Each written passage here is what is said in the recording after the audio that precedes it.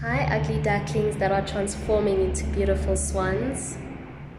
We are officially at day 4. Can you imagine? We're opening a new door.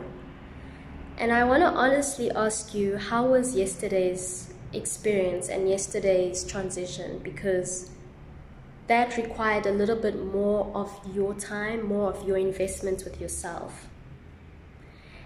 And you know, the last section of that exercise was meant to highlight your belief systems and your true self-conscious and subconscious thoughts of what you truly believe about yourself and think about yourself. That last section of all the words that you said out loud that were highlighted back to you through the recording are the thoughts that you kind of have almost every day without you consciously knowing it. Sometimes it's thoughts of, I'm not worthy. Sometimes it's thoughts of, I speak too much.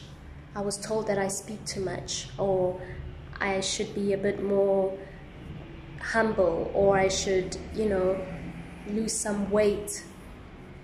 Those are some thoughts that we usually have, growing up, and things that we have behind our back or within our mind, if you understand what I'm saying. In today's challenge, since it's Sunday, I think this is a beautiful challenge that we should try. Today we are going to debunk our social media and our platforms, homie.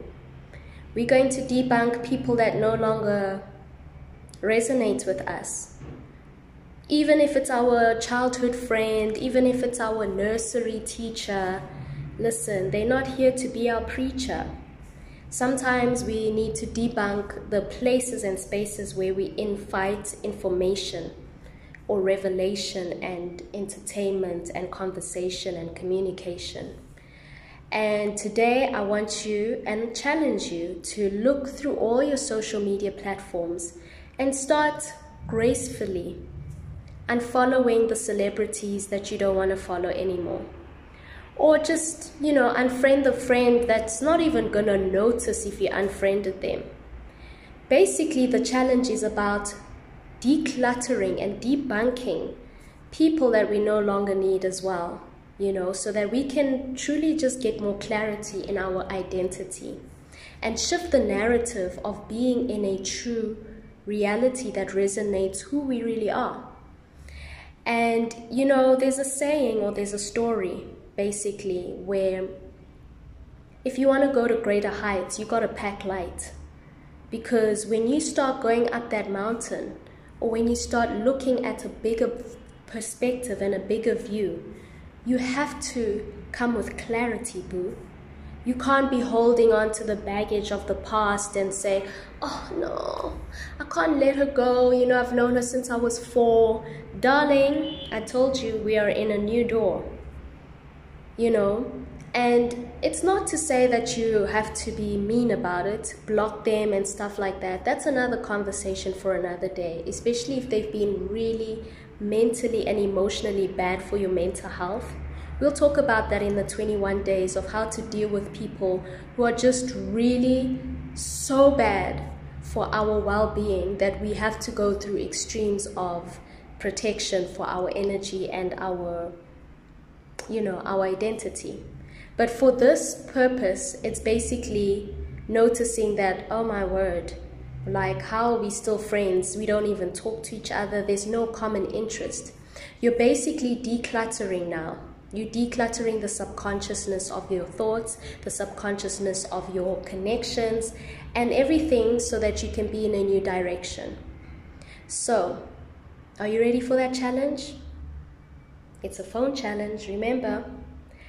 I tried it and it's really changed me a lot. I'm a person who is in love with Beyonce, right? But over the years, through my self-development and also learning to just love myself and not comparing myself or wishing that I was another form of a celebrity, a Kim Kardashian, a Beyonce, a Rihanna, I had to find the real me, the Beyonce that I want to be for me, Bianca, the Rihanna that I want to embody, without trying to look out of myself. I had to enjoy being my own essence of sexy, my own essence of femininity.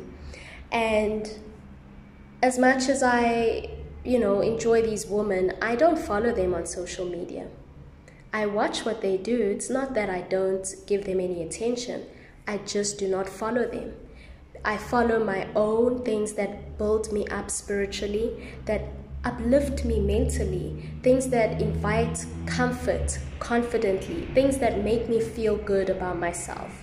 Sometimes I would look at Kim Kardashian's life or another influencer's life, and I would compare myself to them. And then I realize, oh yeah, social media. Social media does that. It makes you compare your life to people who are just having a show reel, a 30-second show reel of their life. You don't know what they're going through behind the scenes. You don't know what I'm going through behind the scenes. You see what I'm saying?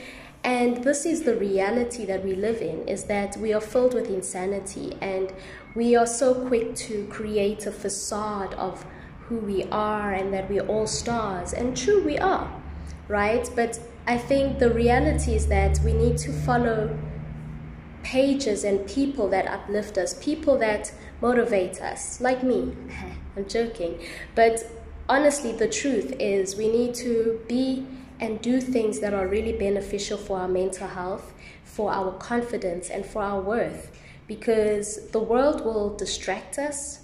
And if you're a female, it will always tell you that you're not beautiful. You don't have bigger boobs. You don't have clear skin. You need to be a size 4, or you need to be petite, and you need to have a big booty, and you need to bounce it back and forth, and you need to lose yourself. You need to lose your wealth, And I'm going to keep this one short.